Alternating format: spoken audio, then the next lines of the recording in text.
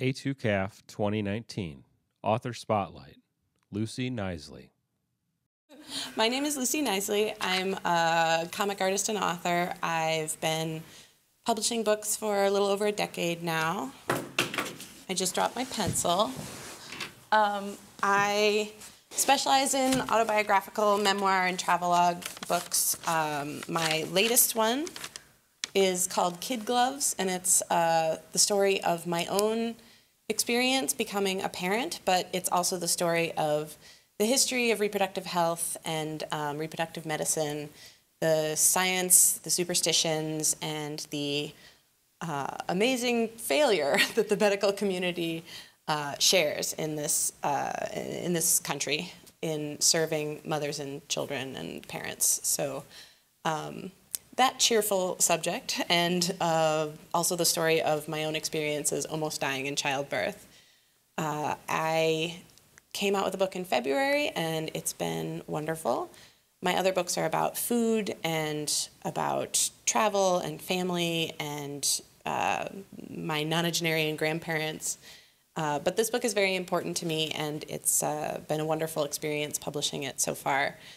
I got into comics pretty young, but I didn't really make the connection that I could do it as a career until I was much older. So this comics reading is really about that feeling of finding a reason to tell stories through pictures. You are 5 years old. You can read, but writing is harder. For your birthday, you got a set of new markers, or crayons, or colored pencils, or you stole them from the neglected desk of an older sibling or a parent. Likewise, you got some paper. Maybe it's from a printer, the kind with perforated edges and columns of holes.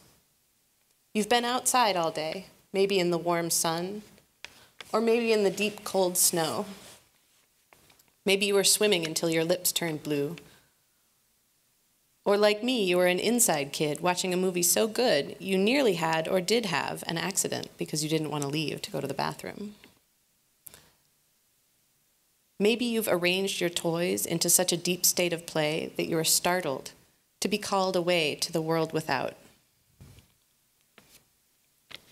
Or you were listening to a parent's gentle cadence, reading a book that you cannot stop living within. In any case, you've seen something, experienced something, and that something is now within. You set your pencil to paper. Maybe your drawing looks right, maybe it doesn't quite, but the feeling is there to set it to paper, to free it from your brain out through your hand. We share this impulse from early childhood, maybe from even earlier. What I saw, how it felt, who I am, where I was, how it looked. The self-criticism and frustration will come later. Another kid will tell you your horse looks like a stupid poop with legs, or a teacher will scold you for wasting your time drawing. And that will be where following this impulse might taper out. But until then, here it is. Someone will peer over your shoulder, you'll explain what it is on the paper, and it will satisfy something in you that you were able to make this communication happen. If you can recover from the stupid poop horse comment, which I'll argue is a lifelong process, perhaps you will be so taken with this act that you'll become an artist. Perhaps if you like fart sounds and punchlines and never outgrow that basic childhood impulse to combine both words and drawings, you'll be a comic artist or perhaps a reader, both if you're particularly lucky. That's it. Lucy, that was so cool. Thank you. So I'm going to be sketching a little bit while we chat. If I can find my drawing thing. There it is. Okay. So can you tell us, inspired by that reading, a little bit about how your childhood journey to becoming a comics artist happened? Did this horse comment happen to you? I had a series of bad teachers. I had really good teachers, I should say. I had really, really wonderful teachers, including a wonderful art teacher who was very encouraging. And then she retired, and the person that took her place, she was bad. She was a bad art teacher. I was a shy kid, and I was the best artist in the class, and that was sort of who I was, unfortunately. And it was something that I really cared deeply about, and I loved to draw. But she was one of those teachers that was like, no, you should pay attention to everyone equally, and everyone is a wonderful artist, and complimenting one person on it is not good, and you should ignore her. And she would like encourage the class to kind of ostracize me. So that was not cool. And then I had this awful 5th grade teacher. I was a doodler in class. I find it difficult to like concentrate in class without moving my pencil. And I would draw, and it was not something I could help. And this 5th grade teacher was so angry about it that she would wait for the moment my attention wandered from reading aloud in our social studies textbook, which I don't know how anyone is expected to learn that way. But she would wait until that moment, and then she would take me out into the hallway and yell at me. And like there were certain days where she did this 6 or 7 times. And I couldn't stop doing it. And I cried every single time, and the whole class could hear her yelling at me in the hallway. And every time I would come in, I would sit down with my social studies textbook, and I would be like, okay, concentrate on reading along in the social studies textbook. And then like 5 minutes later, I would just start drawing again. This is a dog I saw earlier today wearing a shirt. I saw it on the way here, and I have not stopped thinking about it, obviously. It's a very good dog. So how did you get from that 5th grade experience to making your first comics? I obviously I was a wonderful student, and I didn't. I would draw constantly in my homework instead of doing my homework, and I didn't have good grades because of this. So when it came time to choose a career, everyone told me, well, you don't have the grades to be a writer. You don't have the grades to go to an intellectual school.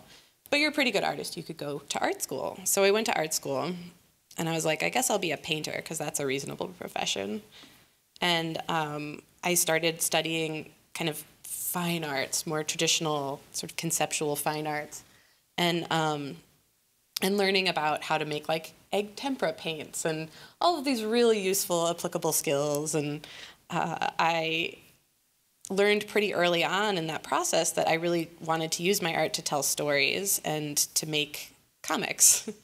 But I was in a school that didn't really see comics as a viable artistic genre, so they wouldn't let me make them in many cases. And I had to find teachers that were willing to let me use comics to fulfill my requirements for the school, and I started making comics and publishing them in the school newspaper, F News Magazine, which was this kind of criminally underread school magazine. And it was this revelation to me because I was this kind of shy kid that didn't feel connected to my fellow students, and I started making these comics about my experiences in a new city and what I was thinking and feeling, and I sort of filled these papers with all of my emotions, and I published them in the school newspaper, and I started hearing back from all of these other people that had had shared experiences that felt similarly to me, and it was this revelation moment for me where I realized that I could make work that not only made other people feel less alone, but made me feel less alone. That's so cool. Thank you. So how did you go from there to writing these long-form autobiographical works? I started small. A lot of people ask, how did you get started with comics? Because I have this 300-page opus that I have in mind to make. And I'm like, that's wonderful, and you'll get there, but maybe start with like a 5-page zine and see how that goes. So I started out making comics about sort of ripping off picture books when I was a little kid. I had a teacher that taught me how to take a couple pieces of printer paper, folded them in half, and stapling them together along the edges like this. And then I would do that, and then I would fill in the pages with things from books that I liked. So I've always been really afraid of snakes. I still am. It's like this horrible phobia. I like them in theory, but I have a phobia of them. So there was this book called Amazing Snakes in my classroom in kindergarten. And I tried to use it as like a cure for my snake phobia. How did that work? I'm still terrified of snakes. But I would read this book and I'd be like, okay, I'm gonna like take these snakes into my mind and it's going to like free me from this fear. I was in kindergarten. This is like my thought process at the time. So I made a whole bunch of books ripping off Amazing Snakes where I would try and draw the snakes to try and make myself less afraid of them. So I would make my own version of Amazing Snakes. And my mom still has one of my Amazing Snakes zines that I made in kindergarten. And it's literally, I was just like copying from this. And so those were the short form things that I started out with when I was very young. As I got older, I think I started making my own mini comics in college. One of the great benefits of going to the school that I went to was that Hope Larson was a senior when I was a freshman. And she saw some of my comic work in the school newspaper and reached out to me. And she, if you don't know her work, is wonderful. Hope Larson, she is the author of so many beautiful things, Gray Horses and Chiggers more recently, and this summer one, what is it? All Summer Long. All Summer Long is so good. She's wonderful, but she, at the time, she hadn't published anything yet. And so she was just like, hey, you're a girl making comics, I'm a girl making comics, we should hang out. And she brought me to my first comic convention. Well, she brought me to my first like tabled comic convention and let me sit at her table with her. And that was where I was like, okay, well, I have to have something to sell at the table. So we collaborated on this little book that was a collection of letters to people that weren't in our lives anymore. And we'd illustrated these letters together. And it was this wonderful thing for me to work with a professional artist, well, a professional artist. She was like unpublished at the time, but about to get her big break kind of thing. Work with a real comic artist to like learn from her and see how it was done in the comics world. So we published this book together, and that was my first mini comic. And I went from there and I started making my own ones and taking them to comic conventions. And when I was about to graduate from the School of the Art Institute of Chicago, my mother was turning 50, and she said, look, we're both adults now, and we could use like a way to reconnect. So I'm going to rent a house for 6 weeks in France. Come with me for your winter break, and we'll just like process these changes in our lives together. So she was about to turn 50, I was about to graduate from art school, and I had no idea what I was going to do with my life, and I decided to keep a travelogue of that time. So I'd only ever made mini comics before, and I wanted to challenge myself to like write and draw every day. So I brought a sketchbook with me and a pen, and my mom and I would sit down every night and write and draw about our trip. She would write and I would write and draw. And I came home with this sort of like very moth-eaten, stained sketchbook full of things, but it was not just the story of this trip that I'd taken with my mom. It was really more of a story about a relationship that was changing and a period of time in my life that sort of calcified me as a person. And I published that. That was my first book. I took it to a comic convention in New York City, and it was picked up by a publisher, and they offered me a publishing contract. So that was my first long-form book, and it was called French Milk. Yeah. And after that, you have continued this autobiographical bent. I have, yeah. It's sort of how I got started on making comics, and it's the way I learned how to do this, but it's also the way that I process the world and sort of make order out of chaos. Particularly with travelogues, I find that your mind gets so confused and spirals in various ways, and in order to make sense of a lot of things going on in your life, it really helps me to draw them out onto the paper and to have kind of a record of the thoughts and feelings and experiences that I was having at the time. And it also allows me to have this kind of time capsule of who I was at a certain period in my life. So as well as autobiography, you also do some stuff that's like a combination of autobiography and nonfiction essay style work. So how are those two things different? How do you think about them differently? Well, if I'm telling the truth about my life, it really makes sense to me to tell the truth in a broader context. And it helps me to understand the world, too, particularly with my most recent book, Kid Gloves. It's the story of my own experiences being pregnant and giving birth, but it doesn't really make sense, and it doesn't really have as much meaning unless you understand the broader context of the history and the science behind it. So I really wanted to tell my own story about being a giant egg. But I also wanted to tell the story about all the other many people that have been giant eggs in the past who helped me get through my own experience. So that was something that just really came naturally in terms of that storytelling, and I try and bring that to a lot of my work, that I want to try and make my own experiences relevant in the larger world, and also to compare it to other people who've had different or similar experiences. That's really cool. So, since you write autobiography, there's a sense that like there's a lot of your life on the page that's pretty public to people. I personally meet a lot of people who are like, Lucy Knisley, like, yes, I know her, and her son, and her cat also. And perhaps many of you feel the same way about Lucy because you are amazing at doing what you do. But so how do you think about your like on the page, public, commercial, for sale in books identity versus your personal self? Oh, look, it's a cat. It's Linny. So my first book, French Milk, came out when I was 21, I believe. So I was pretty young on the publishing scene.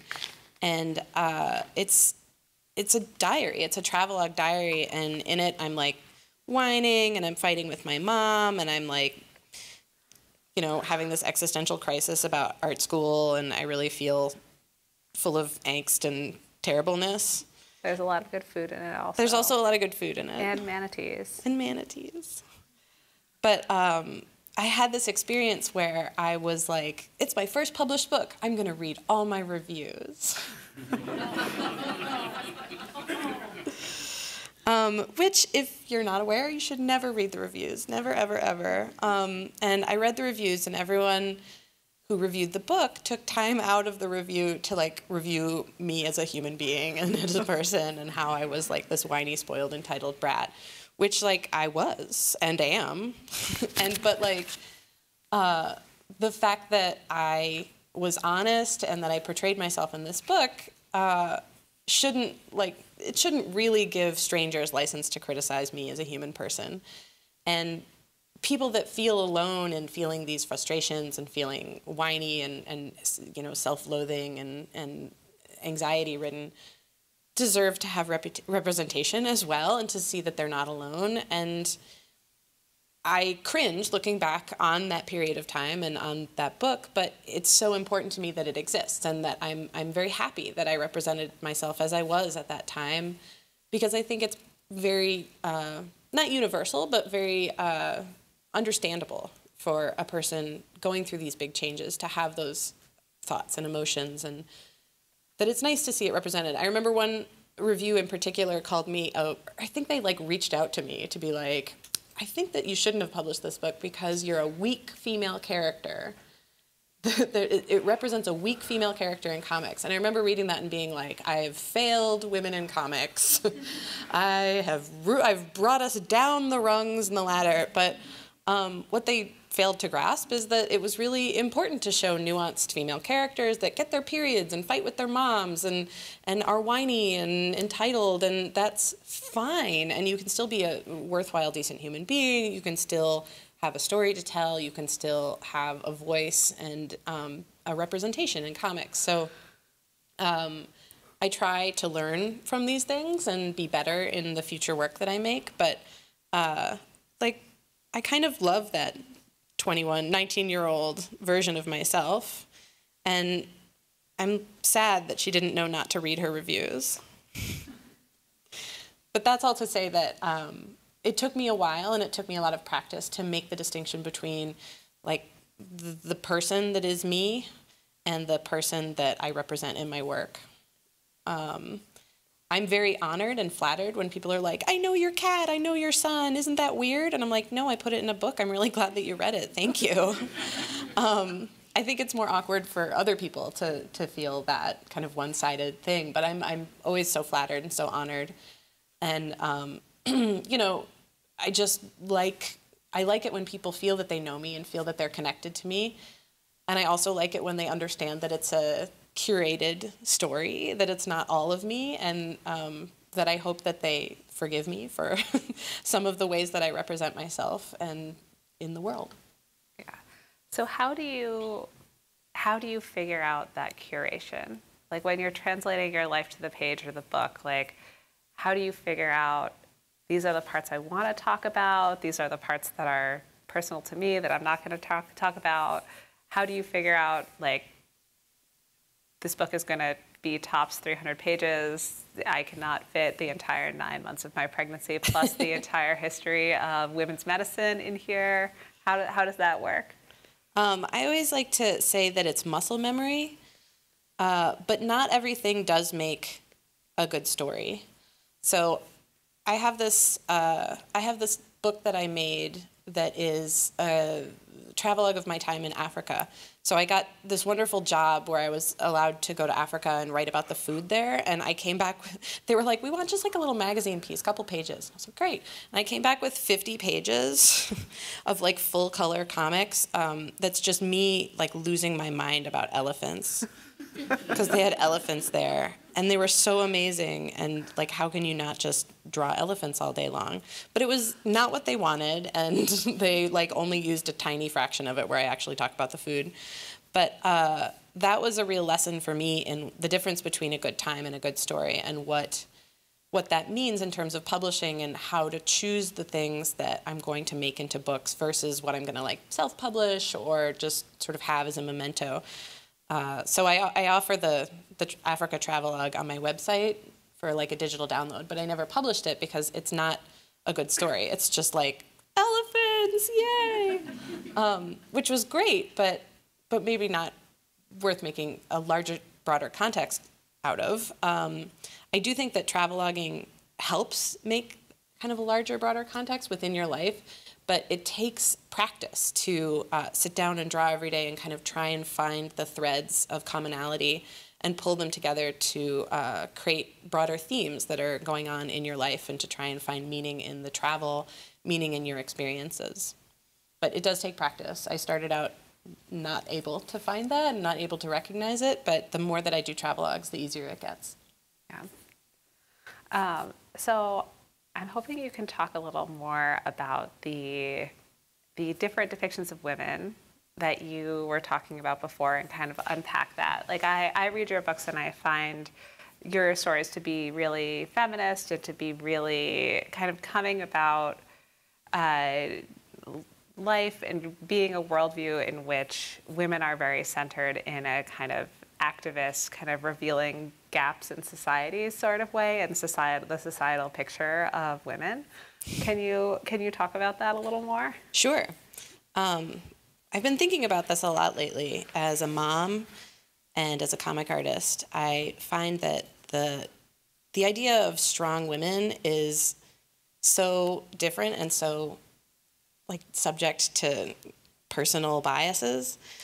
For me, what I want to see represented more are women that are strong in ways that I identify with. Like, I'm not a badass with a sword. I would die in Game of Thrones time, like immediately. I would just be completely dead.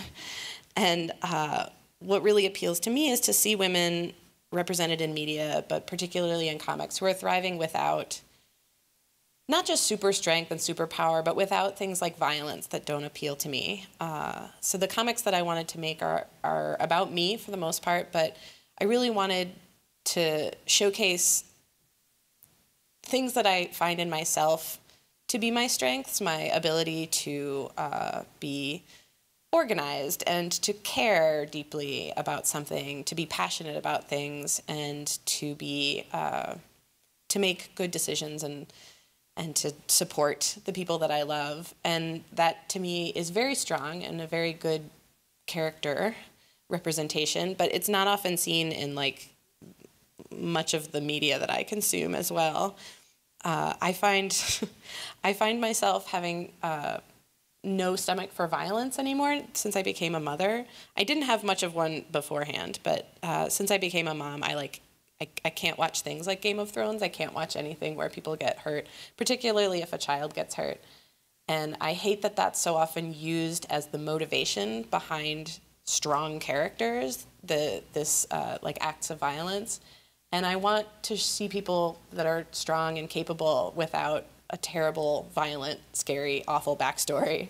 Because I don't think that we necessarily need something terrible in our lives to be a good person or to be a strong character. So the work that I make, I try and showcase the strength of people through resiliency and through learning and understanding, if that makes sense.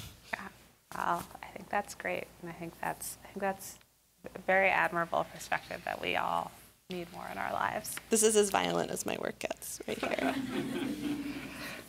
I'll draw a scary wolf just to make it extra scary. Look at this scary wolf. I'm going to give it a bow. Excellent. That's what every scary wolf needs. I know. This can be your personal bowed wolf. I remember somebody tried to insult me once by saying that I could never draw anything scary and that I could draw a zombie horror comic and it would be cute. And I was like, thank you. Yes. An adorable Lucy Knisley zombie murder comic. That sounds amazing. Thanks. So your most recent book, Kid Gloves, it's all about kids and pregnancy. Can you talk a little more about that? How, possibly both about the events in the book and then your feeling about kids and pregnancy and kind of how that changed through the process of having a kid? Sure. I always wanted to be a parent, even from when I was very young. And in fact, before I decided to be a comic artist, I thought I might become a midwife. I thought that was very interesting, and I read all of my mother's pregnancy books, and I studied up, and I was very fascinated with it. Murphy Brown became pregnant at a pretty pivotal point in my life, so I was very interested in that whole situation and on what my body was capable of doing, that it was capable of undergoing this huge change and creating a person. So when I set out to get pregnant, I was like, this is going to be so interesting, and I really want to write a comic about it. But my pregnancy ended up following a different trajectory than I had expected. I had multiple miscarriages. I had to have a uterine surgery. And then when I did get pregnant, I had a pretty miserable pregnancy where I had hyperemesis, where I was throwing up every day for almost the entire time. And I developed a lot of health complications later on, even though I'm pretty healthy as a person, and almost died in childbirth. And as someone who had good insurance and was very healthy and very informed, it really blindsided me that I was experiencing such a different track than I thought I would take with this. So I wanted to know more, and I started looking into it and discovering how much our medical system fails people who are trying to become parents, and how broken it is. We have the highest maternal mortality rate of any developed nation in the world. It is almost 6 times worse for women of color, which is horrifying to learn, and something I didn't know before I tried to be a parent. So when my kid was born, becoming a new parent is jarring for anyone, but for me, it was particularly jarring when my enormous baby Kool-Aid manned his way out of me, just zoomed out of my body, and I had a lot to get used to. So while I don't recommend, this is a scientific document shown in actual fact. Yes. Well, we are in a library. They're very big on science here. Yeah, I'm teaching you all a biology lesson right now. So,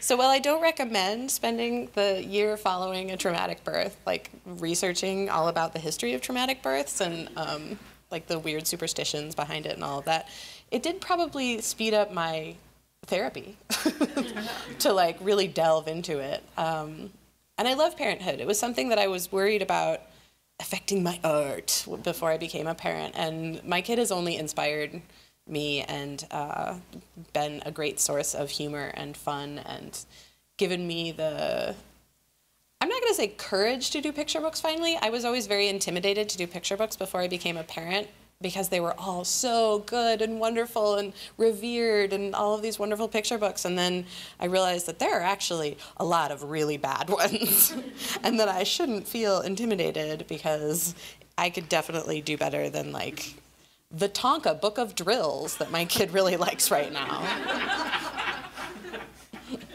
So yeah, it's been a wonderful benefit to me as an artist, I think, to become a parent, both because it was something I was fascinated with the science and the history and the biology of, and personally in understanding my own trauma and my own transition to parenthood, and then now that he's a person in the world, that I can like draw cute pictures of him all the time. He's very cute. Yes, and you just did your first picture book as well. I did, yeah. It's called You Are New, and it's about babies and how they're great. Do you want to tell us anything more about that process?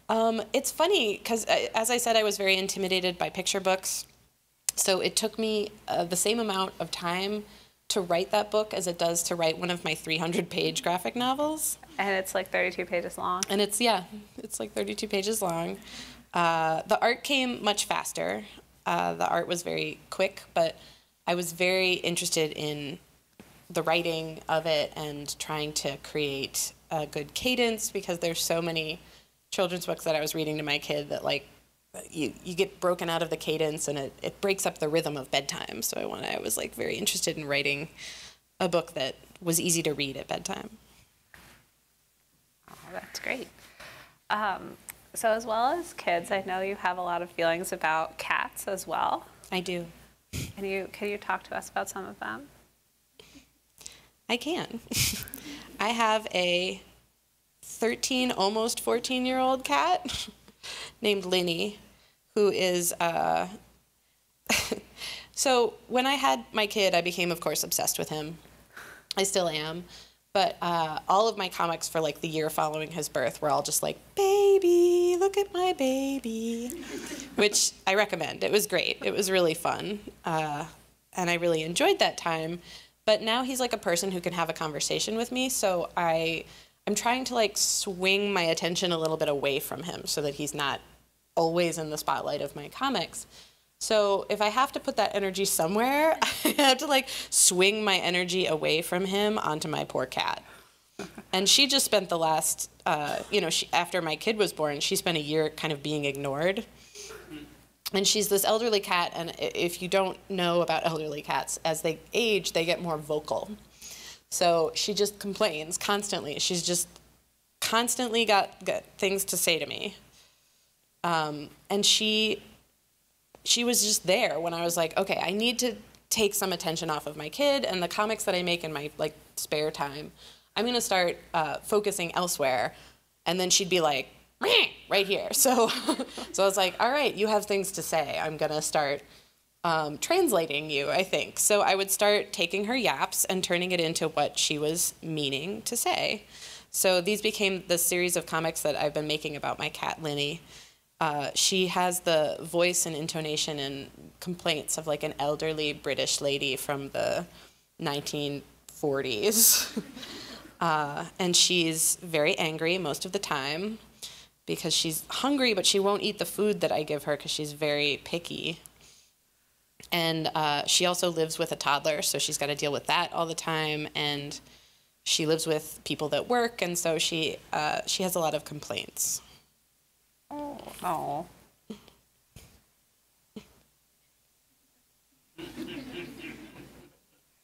Yeah, you've had her for a while, though. I did. We adopted her when she was 4. Whoops. You've been making comics of her for some time.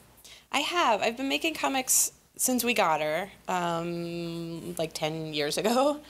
But they started out as just like, here is my cat. And now she's really developed her own voice in my comics. I feel like if and when I ever make a published book about the Linny stuff, I'm going to have to share writing credit with her. Uh-huh. That sounds great.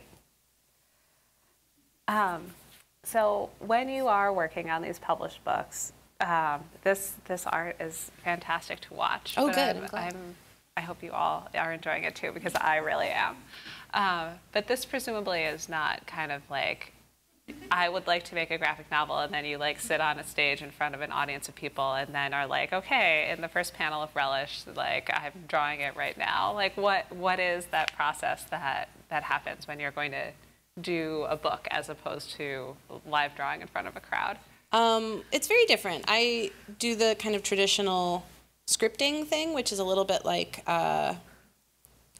screenwriting for a movie, which I don't really like that comparison because it sort of makes comics sound like a movie ripoff. And these days there's this big stigma where if you're a comic artist, people assume that you're just making comics so that you can get it made into a movie, and that's not the case. As somebody who dreads the thought of one of my books being made into a movie, I don't envision them as a movie when I'm working on them.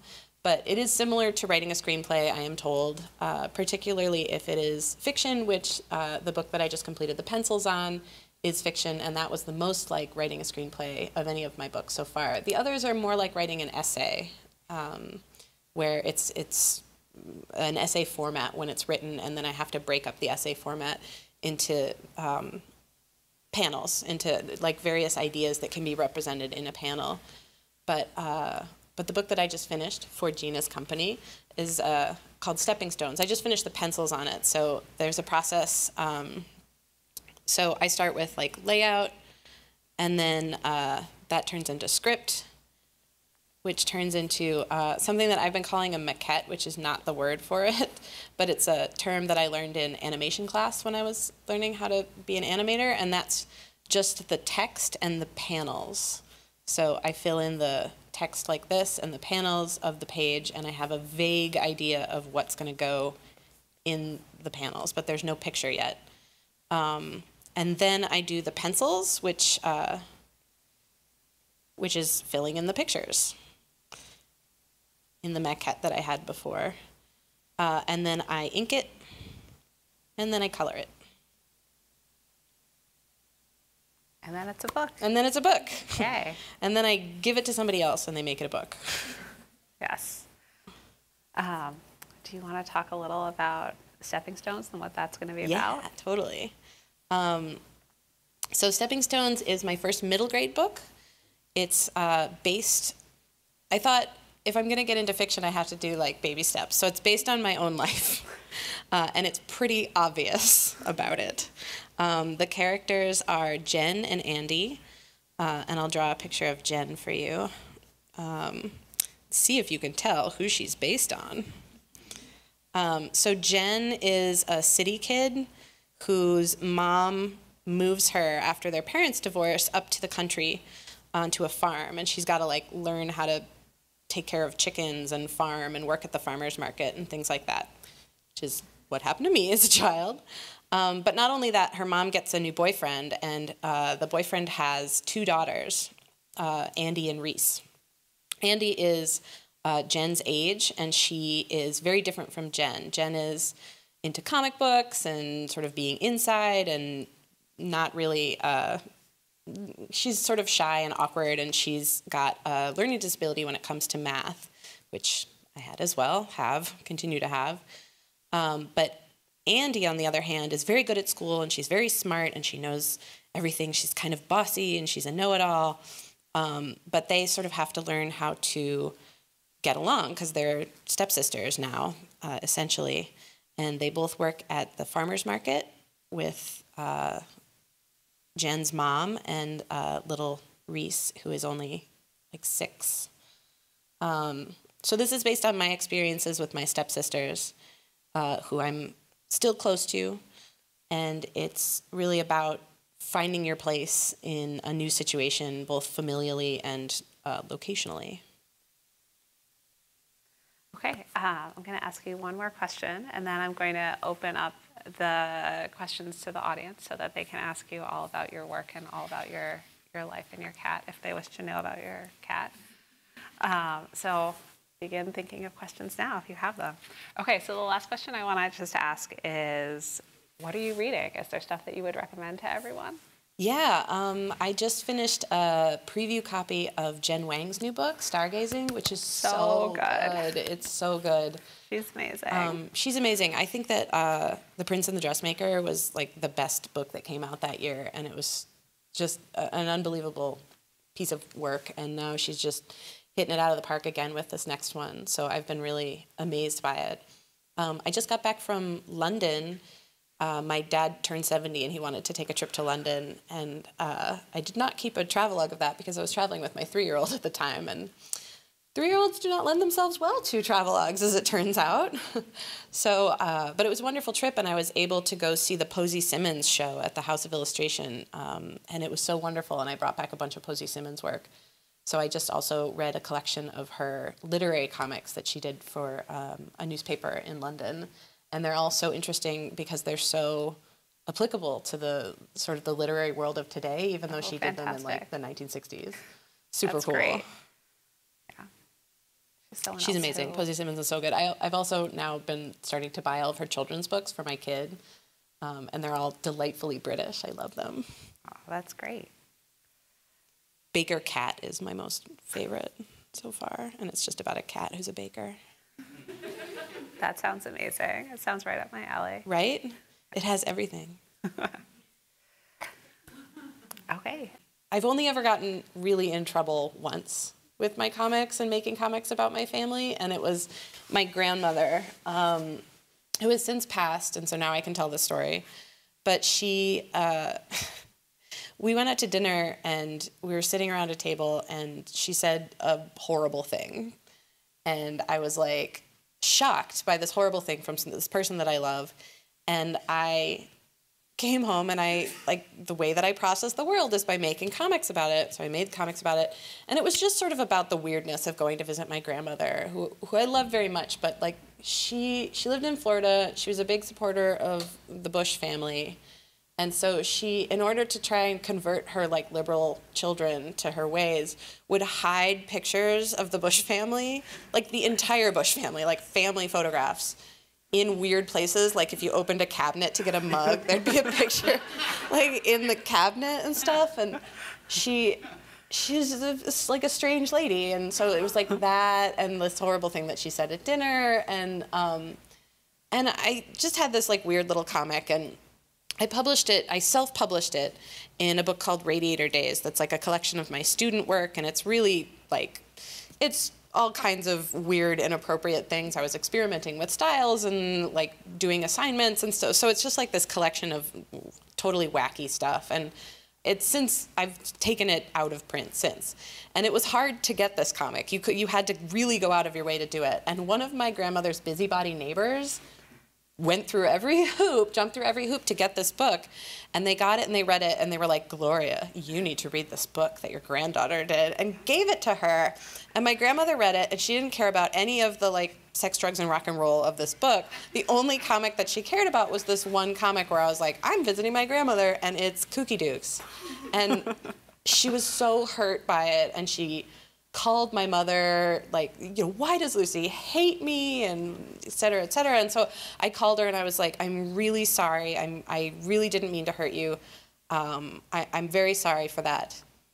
But I will say that if you're going to say something the way that you did at that dinner that is racist, it was racist and awful, you should be accountable that there are people around you listening, and particularly people like me who sort of process the world in the way that I do, and I really think that you should reconsider saying the things that you're saying. And particularly around me, I don't like it. Obviously, I don't like it. I won't make any more comics about you, but I just want you to know that, like, you did say that thing. So, fair enough. So it was fine. She never said anything like that in front of me again, which was great. A huge added benefit to this whole ordeal. I was definitely out of the will. She, every time I would come out with a new book, she'd be like, oh God, another one. So she was like not super into the career after that. But that's the only time I ever really got in trouble. I'm very careful to run things past the people in my life, my parents and my partner, before I publish them now, if they're ever included in my work. And my partner knows what he married. Like, he knows what he was getting into, and you know, he knows that I'm very careful about the things that I curate in my work. What did your stepsisters think about Stepping Stones? So, so Stepping Stones is fiction, and all the names have been changed. But I did just see my stepsister lives in Australia, but she's living in Brussels right now with her family, and so she came in when I was in London, and we got together, and I saw her, and I had brought the finished pencils for Stepping Stones, and I was like, I really want to show this to you. I want you to read it, and like, I want you to know that this is the story that I'm telling. It's fictionalized. Like, I gave her the whole spiel, and she was like, okay. But my stepsister is an engineer, and she has a very different mind than mine, and she does not remember like anything from our childhood. So she was like, this would be entirely your story, because I don't know, I don't remember anything from it. But like, she read it, and it was so interesting because she was like, oh yeah, I really did like to rub it in that I knew math and you didn't. And I was like, yeah. And so she's not like a storyteller. She doesn't have these stories like, festering away inside her. So she doesn't really get what I do. But she read the book and she thought it was really cute. And one of the things in the book is the stepfather, like my stepfather, who was a really obnoxious man. He was a very obnoxious man. But I grew to love him after I was like not having to live in the house with him anymore. And he passed away a few years ago. And so it was really interesting to write the character based on him for this book, because I had to make him obnoxious, but also I remember him fondly now in this obnoxious way. And I'm like, oh, he was such a blowhard, I miss him. So I had to write him in this kind of sensitive way, but also make it clear how obnoxious he was. And I remember when I sent it to you, and you were like, this character is awful. He's terrible. And I was like, I know, and he was, but I miss him. And it was so weird to have to kind of show the good side of this character, even though I was, like, as a child, I was so frustrated with having to live with this obnoxious person. And showing it to my stepsister, who lost her father a number of years ago, and she was like reading him and just being like, oh man, you really got it right. You got it right. He was this obnoxious. I miss him so much. And it's so funny because I somehow have to make him this beloved oaf in this story. It's been a challenge for my writing. Wow. I appreciate you tackling that. Thank adding you. adding some good parts of him. Yes, into the, yeah. into He the was very narrative. nice to my mom.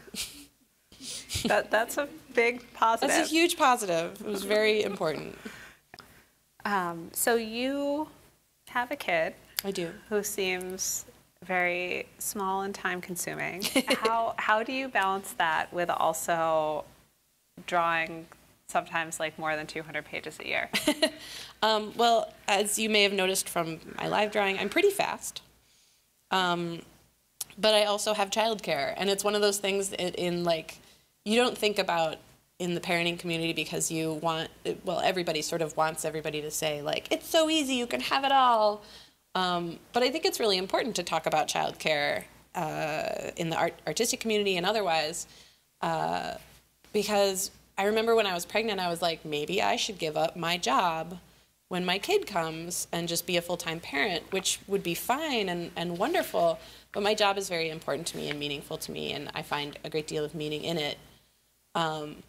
But maybe the money that I make wouldn't be equal to paying for childcare, and maybe that means that it's not worthwhile. And I remember having those thoughts, and I think about that now, and I want to like shake past me and be like, stop thinking in terms of money. I have a wonderful nanny that came in when my child was 12 weeks old, I was very lucky to be able to afford to have her, and very lucky that I got the nanny that I did. She's also an artist, so I feel that I'm supporting the arts by hiring her, and she is supporting the arts by helping me, and it's just been a wonderful experience. She started out part-time. Now my kid just this week is starting to go to preschool 5 days a week, and I pick him up at 3 every day, and we have a little time in the afternoons. But for a while it was like the nanny for a couple days a week, and then I had him the rest of the time, and then she like was 3 days a week, and then she was 4 days a week, and then he started preschool at like 3 days a week again. So I'm very lucky that I have the job that I do, where I can like take a day off if he gets sick, or if I want to yank him out of school and take him to the museum or something. It's like, fine, I can do that. It's a wonderful, wonderful situation that I find myself in as a parent, but childcare has been so essential, not only in my work, but in my fulfillment in my work, because I feel like it doesn't matter. Like, it's not me supporting my nanny, it's me supporting myself and my family. And the money that I spend on childcare helps to enrich all of our lives in creating independence for my son, independence for me, and like fulfillment in my work. And it's wonderful. I highly recommend it. Some comic artists that I know very well are having babies now. Kate Beaton just had a wonderful, beautiful baby, and I love it so much. And she reached out to me and she was like, when did you go back to work? Like, what do you do about childcare? What about the fact that comics don't make enough money to really justify childcare? And I was like, they do. And it's not just your child, it's your partner's child as well. And like, you both need to have some help. You need some help wherever you can get it, whether it's family members or childcare professionals.